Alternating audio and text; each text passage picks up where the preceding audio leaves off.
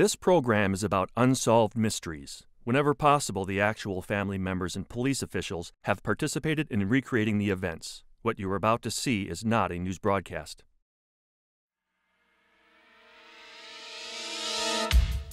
Richard Minns was a flashy bodybuilding millionaire who always got what he wanted.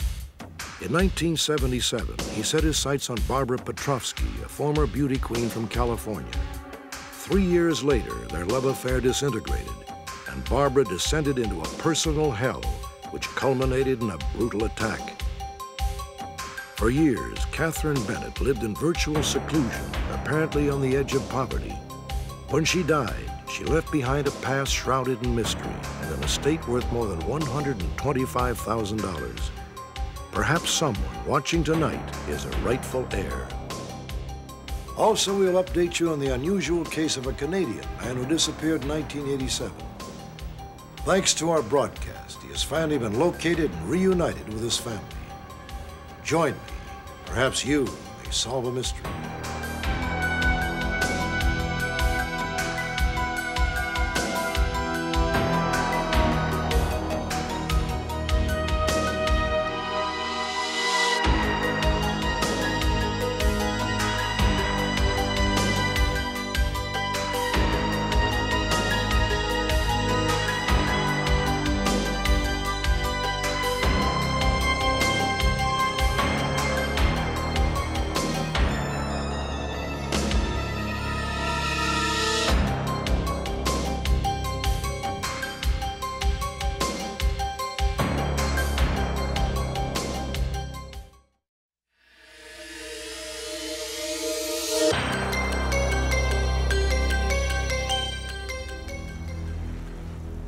Jenny Smith of Irvine, California is a registered nurse, a marathon racer, and a new bride.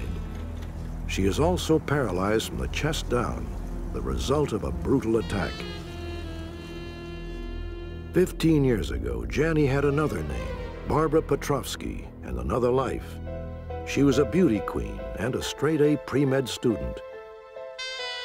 In 1977, she became involved in a passionate, obsessive love affair with a man twice her age. By 1979, that love affair began to self-destruct. Barbara Petrovsky found herself embroiled in a bitter dispute with her former lover, Richard Minns. Minns, a multimillionaire from Texas, was the one man Barbara had loved unconditionally, the man whose child she had carried, the man who had promised her a bright and limitless future. Incredibly, she is certain that the attack which left her paralyzed was a murder attempt, and that Richard Minns was responsible. They met in January of 1977 on the ski slopes of Aspen, Colorado. Barbara Petrovsky was just 23 and admittedly naive. Richard Minns was 47, a sophisticated, smooth-talking chameleon who could adjust to any situation. Richard Minns, when he first approached me, was very loud and belligerent. He was dressed very loudly in a bright fluorescent yellow ski suit. He was bragging about what a great guy he was. And when he saw how that affected me, he just very, very quickly changed his persona and was very quiet, charming, almost seemed a little shy. And eventually I didn't just fall in love with him, I fell head over heels in love with him. Richard Minns was anything but shy. He was a dedicated, flamboyant bodybuilder who'd made millions from a chain of upscale health spas based in Texas. Minns was a man who always got what he wanted, and he wanted Barbara. What's the two most beautiful moments you've known in the last 4 months? Aspen in March, and Acapulco. Within 3 months, Barbara Petrovsky had moved from Los Angeles to Houston to live with Richard Minns. That's beautiful. He hired her as a model for his health spas, lavished her with attention, and in general made her the center of his life. Minns even bragged that his contacts guaranteed Barbara a spot in medical school. It was incredibly romantic, and it was too good to be true. You know, things like this don't happen in real life. They happen in a story, they happen in a movie, but they don't happen to you, and I felt so incredibly lucky. I mean, we seemed to have a very good relationship. Certainly it was magical. So there was no indication whatsoever in the beginning that there was anything that was really amiss.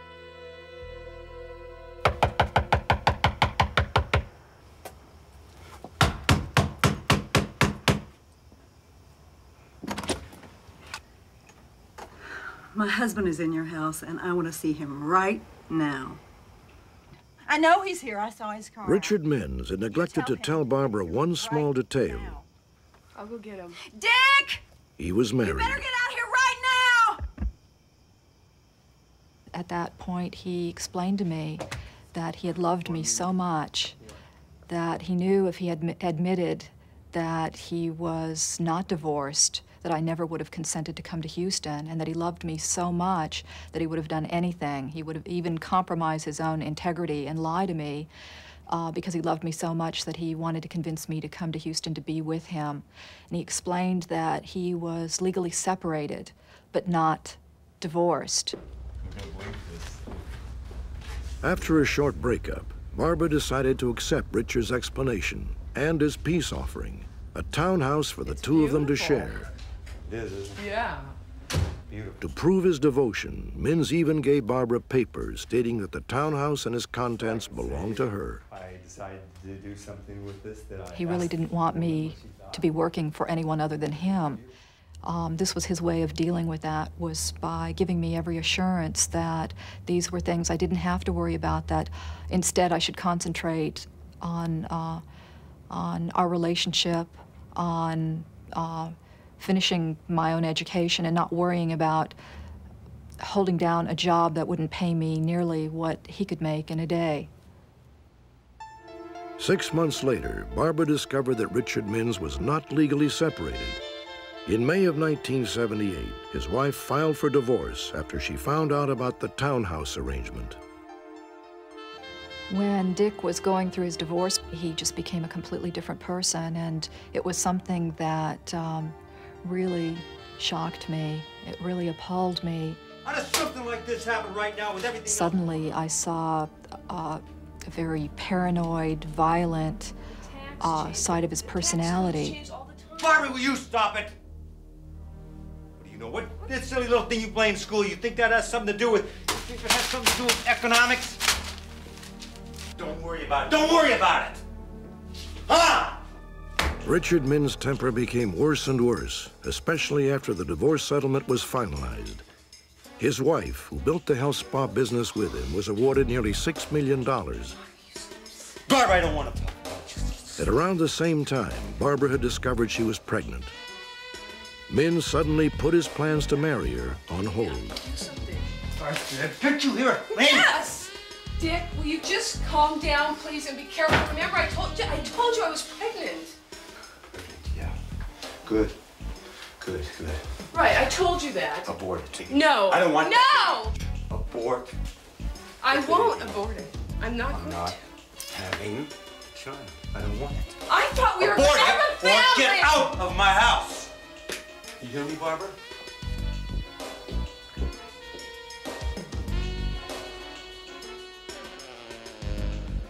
The couches, definitely. Yeah, no, not the piano or the clock. All right, we won't take the clock. Barbara feared for herself and her unborn child. In a panic, she decided to move out. Barbara took almost everything in the townhouse. At the time that I decided to leave, my emotional state was one of complete confusion. I didn't know if I was doing the right thing. I didn't want to be doing what I was doing. I really didn't want to. At this point even, I still didn't want to leave him. It was as if I was tearing myself away from part of myself. I was ripping my own arm off. When Barbara moved out of the townhouse, she took all of the furniture in the townhouse with her. Some of these items Suzanne were Finstead belongings spent she more than brought 3 with her years from researching and writing childhood. Sleeping with the Devil, Others were pieces of the book which furniture that pieces Richard together had the actually complex paid for, story which of he Richard bought and for Barbara. her, for which she had receipts. She did this thinking she needed to do something to jolt him because she'd moved out several other times and the relationship had pretty much remained the same, and she felt she needed to get his attention in a very dramatic way, which unfortunately she did. Barbara? Barbara? Barbara! Barbara went into hiding. Richard Minns was furious. He had lost his wife and half his fortune. Now Barbara.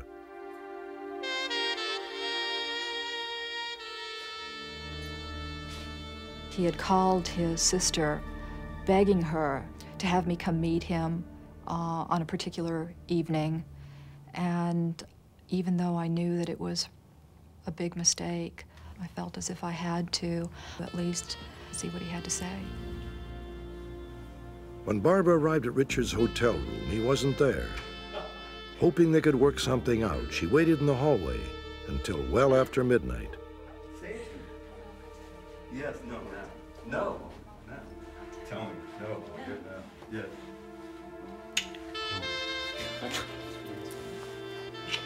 Whoa. Hey. Come on. Barbara. I can see it didn't take you very long. Barbara, I thought you said you loved me. I want to talk. Wait a minute. I wanted you to come here. Wait. Barbara. Look. Who is that? He grabbed me at first forcibly and wouldn't allow me to leave. And then while he held me forcibly, begged me to just come in and talk, said that he still loved me. We had a lot to talk about, that somehow or another, if we just sat down and talked, that we could work things out. So he brought me in to his suite, and we started to talk a little bit. Okay. So. He put his arms around me, was telling me how much he loved me, and all of a sudden the door burst open. It was the police. He threw me from his arms toward them and said, "Take her. You have a warrant for her arrest." Call him if you don't believe it. She's an employee of mine. She stole my jewelry, stole my shotguns. That's not true. I've never... Barbara had been set up. I don't understand what's Minns going had on. used his connections to obtain a warrant for her arrest. And I have photographs. One of his associates had called the police. Are you going to take her away? What are we standing here talking? Don't tell me how to do my warrant. job. It's a valid warrant signed by a judge. I'm going to have to Well, arrest it's not you. true. God, Richard, this man is lying. Talk about it downtown now. What he did to me that night Dick, why was are you like doing this? taking a knife and just ripping my heart straight open. But believe it or not, even after what he did that night, I was still in love with him. 4.5 hours later, at daybreak, Barbara was visited by a police detective. Barbara? Yeah. Barbara Trosky? How you doing? Treating you okay? No. How about a smoke? No, thank you. Listen, Barbara, I heard about your case, and I thought I'd come down here and see if I couldn't give you a hand. How? Well, if you'll settle up with Dick Minns, we can forget about this whole thing. What are you talking about? I've got a little piece of paper here. You read this, you sign it, we can wipe the slate clean. Get you out of here tonight. The detective carried a statement which he said Richard Minns wanted Barbara to sign. That I never knew Richard Minns, that I never had a relationship with him, and I'm not carrying his child? No, I'm gonna sign it. Some money in there for you. No, it's lies. Think about it. I have. Okay, then.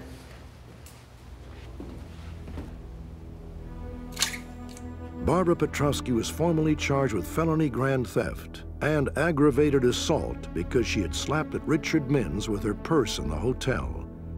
Less than 36 hours later, Barbara miscarried. She told her doctors, but not Richard Minns. I think that Dick Minns got the arrest warrant, got the attention of the authorities because of who he was. Because it's always been my opinion that the district attorney's office would never take any charge unless they felt that they could make a prima facie case and get a conviction. And I felt, when I reviewed these facts, that this would be an easy case to defend. Have you been to the door or anything? Barbara was released and again went into hiding. She's going to be here in a second. You asked me to do a job, I did a job. Earlier, Minns had hired a private investigator named Dudley Bell, who was notorious for operating on the edge of the law. Bell had no trouble finding Barbara, and the police were close behind. Don't touch me.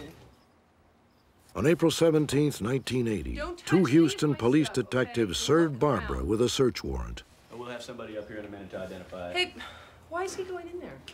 Just have a look around. All right. Barbara was about to find out that Richard Mims had engineered the entire episode. Also, I want my attorney here, okay? I'm going to wait for him. If you want to call you. I don't want him in here. I don't want to be standing out here all day long. I don't want him in this place! Come on in, Dick. This is my place. These are my things. You got a warrant. Just get the couch out right now. Start with Those that. are my things. Both the couches are mine. The table is the You dishwasher's gave even all mine. this Dudley, stuff get all to this me. on paper, will Dudley, you? get these movers in here. Richard Mims put the furniture in storage. He continued to demand that Barbara sign papers promising never to sue him. Just calm down. He wanted a finality of their relationship, and he wanted it in writing, and he wanted the peace of mind, I guess, that he considered was necessary for him to go on without any concerns about her instituting any litigation with respect to marriage or paternity. Barbara Petrovsky's fairy tale romance with Richard Mims had disintegrated into a nightmare. I had been told by people who knew him well that he was so embarrassed and angry that I had left him, that he had to teach me a lesson and that he had to teach everyone else a lesson. I told her to be careful, to not be alone, to watch what she did and where she went. Unfortunately, no safeguard is enough. If someone's after you, they can find a way to get you. Good evening. Hi. How can I help you? I want to get an apple fritter, please. Finally, on October 20th, 1980, Barbara's love affair with Richard Mims reached its violent climax in the parking lot of a Houston donut shop. There you go, 2 gray. That'll be $1.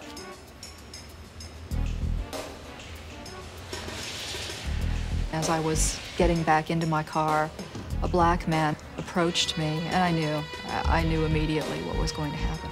It was essentially the moment that I had been afraid of.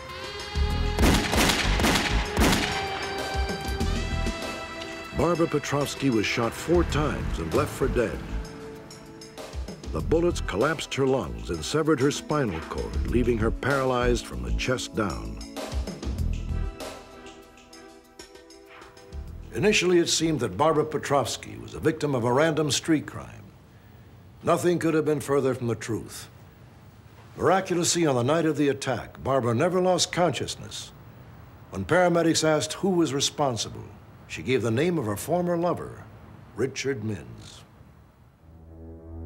Within minutes of the shooting, 2 small-time hoods from California, Nathaniel Ivory and Patrick Steen, were arrested for attempted murder. You're going to do a lot of time. Under interrogation, they were closed-mouthed and gave no support to Barbara's contention that Richard Mims was involved. I don't know, man. Oh, no. Then the following night, detectives met with one of Richard Mims' former bodyguards. I want to know if you were hired to... The man refused to go public, but claimed that 1 month earlier, a contract had been put out on Barbara's life. 10 grand. By who?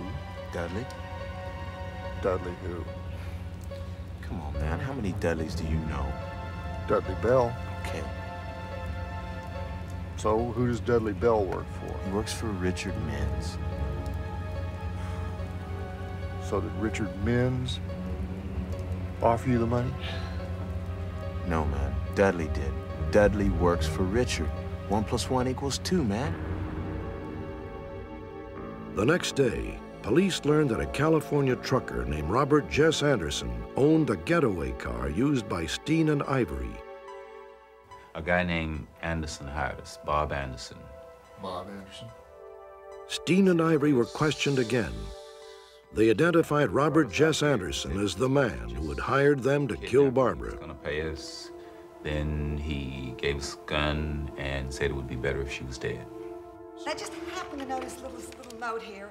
The following day, Dudley Bell's ex-wife gave police a note which seemed to connect Richard Mims and Dudley Bell with Robert Jess Anderson. The note, printed in Dudley Bell's own hand, was on Richard Mims' hotel stationery. A list of guns, which later turned out to belong to Robert Jess Anderson, was on the back. On October 28, 1980, 8 days after Barbara had been shot, police arrested Robert Jess Anderson on charges of conspiring to commit a murder. Wait outside, please. What is your relationship with Patrick Steen and Nathaniel Ivory? Relationship? I mean, I don't know from no relationship. I mean, you throw these names at me, I don't know many relationships.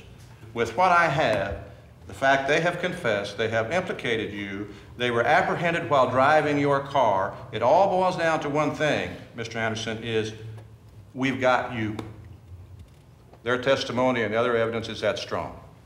I happen to be in a position to cut you a deal to where you will more than likely not serve any time at all for this crime. If you'll cooperate with me and give me the information that I want to know. Yeah, sure. What do you want to know? We solicited at that time his cooperation because the information that we had in this particular case certainly indicated that there were people far above Robert Jess Anderson that were involved. And we felt that it was necessary to get his assistance to try to move up that ladder. Well, I tell you, Dudley's private eye, you know, and he was working for this guy. Anderson confirmed that it was Dudley Bell who had hired him. Anderson also admitted that he, in turn, had approached Steen and Ivory to make the hit, but he said he called it off in the end. Anderson suspected that Dudley Bell was working for Richard Minns, but he had no proof. He stiffed me for the bill. How about that, you know? Despite Anderson's cooperation, the DA claimed he simply did not have enough evidence to indict either Dudley Bell or Richard Minns. In fact, throughout the entire investigation, Minns was never questioned once. Amazingly, he continued to press a theft case against Barbara. She appeared in court on November 17, 1980, less than 1 month after the shooting, which Minns now insisted Barbara's new attorney had staged as a publicity stunt. Mr. DeGuerin, I understand you have a motion to present today. Yes, Your Honor. We'd like for you to rule on our motion to suppress. I was shot, I was paralyzed, I was sitting in the wheelchair. He wasn't being questioned. He wasn't being indicted. Neither were any of the other people who were involved, yet here I was sitting in a courtroom, my first trip out of the hospital, facing theft charges that he had fabricated. I have your motion. Barbara would never get the chance to prove that she was innocent. The theft charges were dropped on a technicality involving the search warrant. Thank you, Your Honor. On March 30th, 1981, Nathaniel Ivory and Patrick Steen were convicted of attempted murder. Each was sentenced to 35 years in prison. Just over 1 year later, Barbara Petrovsky filed a civil suit for wrongful injury against Richard Minns and his alleged Confederates, Steen, Ivory, Anderson, and Bell. Before depositions could be taken, Richard Minns left the country and disappeared. He has been in hiding ever since, evading the civil suit by pleading ill health, even though witnesses have reported him water skiing in the Bahamas. Richard Minns remains a suspect in this case, unfortunately, an unindicted suspect in this case, because we don't have sufficient evidence in order to indict nor try Richard Minns for the offense. There have been many cases of indictments returned in Harris County on less evidence than the state has against Dick Minns. I don't know why Dick Minns hasn't been charged. He should have been, and no fair jury that hears that case would find anything other than Dick Minns was responsible. In 1984, the FBI, in an unrelated investigation, tape-recorded Robert Jess Anderson bragging about the Petrovsky hit. He was subsequently convicted of soliciting a murder and sentenced to 38 years. Dudley Bell was also arrested for soliciting a murder. In 1987, he was convicted when one of his former employees testified in court that Bell had tried to hire him to kill Barbara Petrovsky. Like Anderson, Dudley Bell was sentenced to 38 years. He was released on parole in 1991 after serving only 4.5 years. There's nothing new before this court on this motion, and the court is noting at this time, and I want the record to show. On 17 consecutive occasions, Richard Minns failed to appear in court to respond to Barbara Petrovsky's civil suit. Already presented to this court, Ultimately, Mins was found in default, and a jury ordered him to pay Barbara more than $50 million. The amount of $58 million plus costs. That will be all, gentlemen. It is a civil judgment against Richard Mins. It's a curiosity of the law that one could get a civil judgment against someone and not a criminal judgment, but that's what's happened in this particular case. All of the responsible parties in the shooting of Barbara Piotrowski have not been indicted and have not been convicted and sent to the penitentiary. At least 4 of them have, and I think it's a consensus in the DA's office and the homicide division that there is at least one a person still there, a higher person than anybody else, that has not been indicted and has not been convicted. And until that happens, this case will not close. Barbara set about rebuilding her life. She changed her name to Janie Smith and eventually moved to Ohio. Above all, she refused to accept the limitations of her paralysis. You cannot go through something as devastating as what happened to me and dwell on it. You cannot, if you dwell on it, it will destroy you. You have to go on. You have to find a way to find meaning in life, to do something meaningful with your life. And I swore when I was shot that if I lived through it, that I would find a way to make my life rewarding, fulfilling, and productive. And I've tried to do that since the time of my injury. In 1983, Barbara, now Janie Smith, began rehabilitation with Dr. Gerald Petrovsky, who was experimenting with a device which allows a paralyzed person to walk independently. As collaborators, they perfected the system. It operates by means of computer-induced electrical impulses. Today, Janie Smith is president and co-founder of the Petrovsky Centers in Irvine, California, and Scranton, Pennsylvania. As a nurse, she works personally with patients at the centers, especially children. On November 30th, 1991, Janie Smith and Dr. Gerald Petrovsky were married. It was a remarkable turn of events for a woman who had been left paralyzed and near death by an assassin's bullet. Richard Mins has been seen in Texas, the Caribbean, Israel, and London, but is based in Switzerland. Mins has also changed his name. Today he goes by Richard O'Toole and bills himself as an international tax attorney. Mins has reportedly transferred all his assets offshore to dummy corporations. Janie Smith has never collected a penny.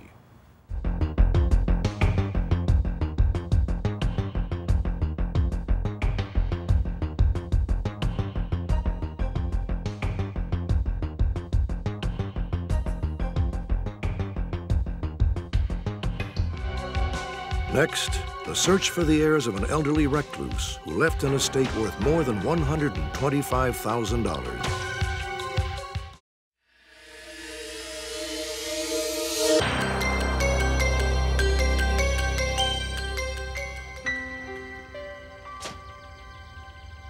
It seems like every town in America has a village recluse, a mysterious soul who chooses to remain alone, isolated from the community.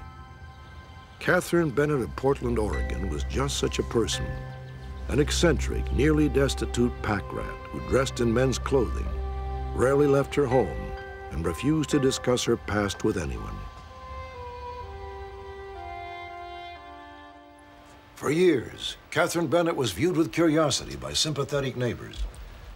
What no one suspected was that Catherine had amassed a modest fortune worth more than $125,000. But on the day she died, Catherine Bennett was a woman with few friends and no family. Perhaps one of our viewers can help find the heir to her estate. Little is known about Catherine before 1941. That year, she met a handsome young soldier named Gilbert Bennett. 6 months later, they were married. After the Second World War, the couple settled in Portland, Oregon, where Gilbert worked as a commercial photographer. Catherine became his favorite subject. Oh, yeah, this is the spot. The two shared a love for the great outdoors. At every opportunity, they would escape to the unspoiled rivers of the Pacific Northwest. It's beautiful. I can smell the fish. You can, huh? They love the outdoor life, and they fished every chance that they get. They're very devoted to each other. Truly. Good girl. They were inseparable.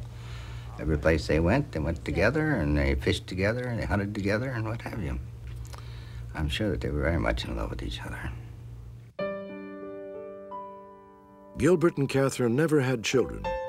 Instead, they built a loving private universe for two. Catherine lavished attention upon her husband, her garden, and her pets. Yet she remained intensely private about her past. She never spoke of a past. And I have since talked to all my brothers and sisters, and they said the same thing. They just didn't know anything of Katie's past. In 1980, after 38 years of marriage, Gilbert Bennett died. Catherine's world began to crumble. When she lost Gilbert, she just lost everything, I guess. And I had talked to Katie, concerned about her future. And I asked her if she had any living relatives, and she said no, she didn't have a family. She was raised in an orphan home, and she didn't know anything about a family. And she just withdrew. Some holidays and things like this, we asked her to come to dinner and stuff like this, and she wouldn't do that. And we just couldn't keep in contact with her too long as a result of this. Catherine rarely left the home where she and Gilbert had spent so many years together. Mrs. Bennett? In the end, only the charity of neighbors kept her from total seclusion. I just finished dinner and we had a few leftovers, so I made up a little plate for you. Oh, thank you. Sure. Look, is there anything you need from the store, maybe? I don't think so. Okay. Thanks. Finally, in June of 1990, after 10 years alone, Catherine Bennett passed away. She was 80 years old. When no blood relatives could be located, representatives from the Oregon Division of State Lands were dispatched to Catherine's house to sort out her estate. This place in pretty poor condition. Really needs some yard work, that's for sure. Almost no one had entered the house in the 10 years since her husband had died.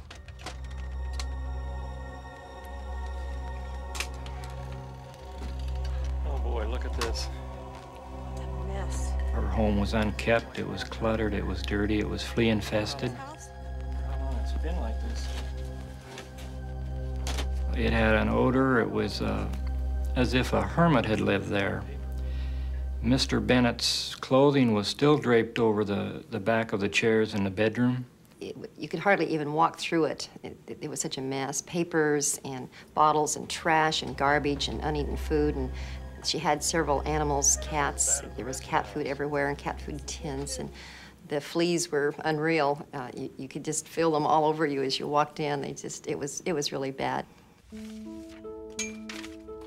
Our first job is to locate a will or locate heirs. And when we enter a home, we quickly sift through the personal papers, looking for letters, insurance policies, anything that might lead to an heir. The investigators never did find a will, but they were surprised to discover that despite the surroundings, Catherine Bennett was anything but destitute. They came across unopened Social Security checks dating back to 1981 and valued at more than $30,000. In addition to a large amount of loose change, they found a number of rare coins worth $1,500. Finally, investigators discovered that Catherine had squirreled away nearly $60,000 in two separate bank accounts. After her house was sold, the value of Catherine's estate rose to more than $125,000. Officials in Oregon have launched an extensive search for Catherine's heirs. Because her husband is dead, state law requires that the estate go to the nearest blood relative. What complicates the settling of Catherine's estate is the fact that almost nothing is known about her past, and much of what is known is fraught with contradiction. Catherine Bennett was born in Kansas City, Kansas in 1910. She once told her in-laws that she was raised in a Catholic orphanage after the death of her parents. However, in a document notarized in 1945, 3 years after she was married, Catherine presented a completely different story about her life. She declared that her father had died prior to her birth, but that her mother was still alive and married to Joseph Fayback of Kansas City. The document also made mention of a brother named Martin Uratovich.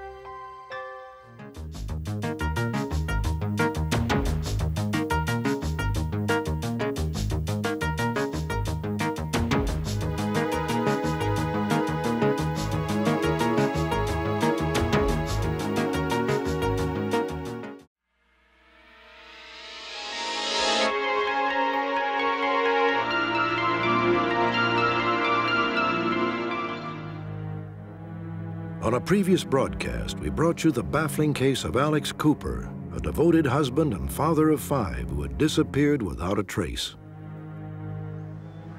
In April of 1987, Cooper's car was discovered abandoned a few miles from his home in British Columbia, Canada. Despite a massive search, no sign of him was ever found. A year later, Alex Cooper was legally declared dead. I'm calling in regards to Alex Cooper, birth certificate. When his wife Margaret tried to obtain his birth certificate, she made an unsettling discovery.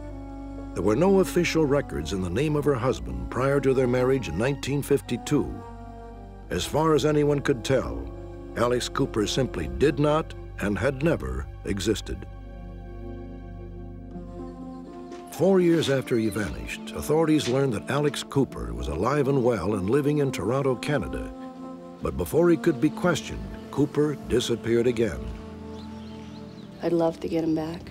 I want to give him a real big hug, and then I kind of want to give him a kick in the butt, and then another big hug. He's got this family that care about him. And if he's out there living among strangers, he should rethink this thing. We deserve it, and so does he. Who was Alex Cooper? Why had he assumed an alias and, in essence, lived a lie for more than 35 years? Shortly after this story aired, a viewer in Hamilton, Canada, recognized Alex Cooper and immediately called authorities. During questioning, the mysteries surrounding his life began to unravel.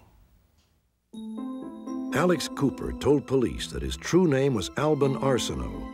In 1948, he was accused of robbing an office of the Canadian Pacific Railroad, where he was employed at the time. I was young, and I panicked. And I said to myself, there is no way I'm going to take the fall for this because I didn't do it. I took off at that time, and I became Alexander Cooper at that point. 4 years later, Alex married Margaret.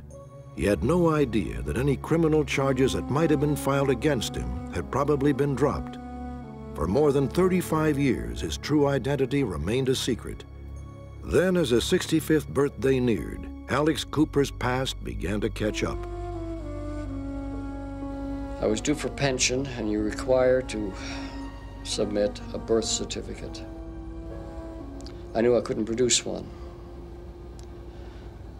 For several months prior to this, I knew this was coming up. I couldn't bring myself about to tell my family. And so I walked away. It was a snap decision, and it was a wrong one. 2 days after he was questioned by Hamilton authorities, Alex Cooper returned to British Columbia and was reunited with his family after more than 5 years. We're a very close family, and this has been very devastating for all of us, including Alex. And I'm really hoping that we can work through this and put it back together, if not the way it is, maybe something better. We can't pick up where we left off because things have changed. But we're going to start fresh, take it a day at a time. The way I feel, I don't deserve for anybody to accept my apology. That what I'd done, abandonment of your family to me is one hell of a crime. And The biggest job for me at this point will be to make amends, and I would say it'll probably take me the rest of my life.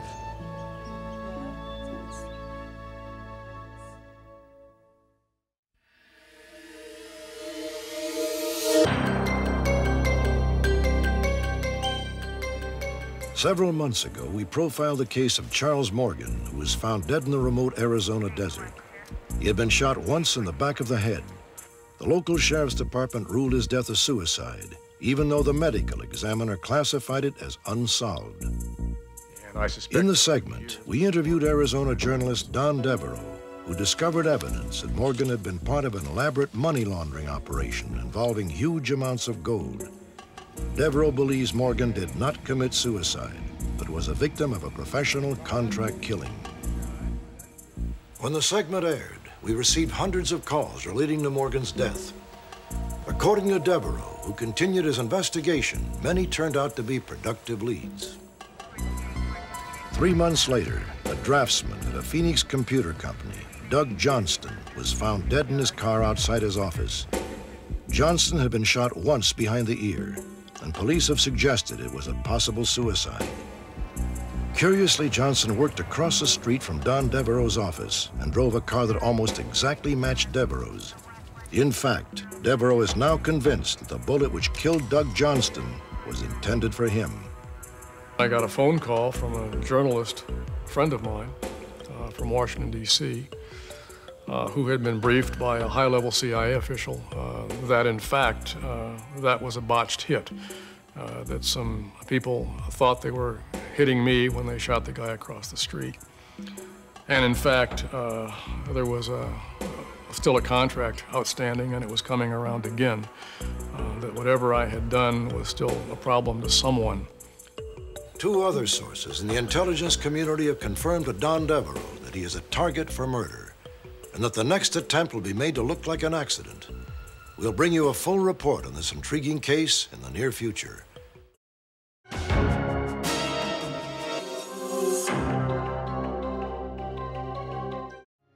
Join me next time for another intriguing edition of Unsolved Mysteries.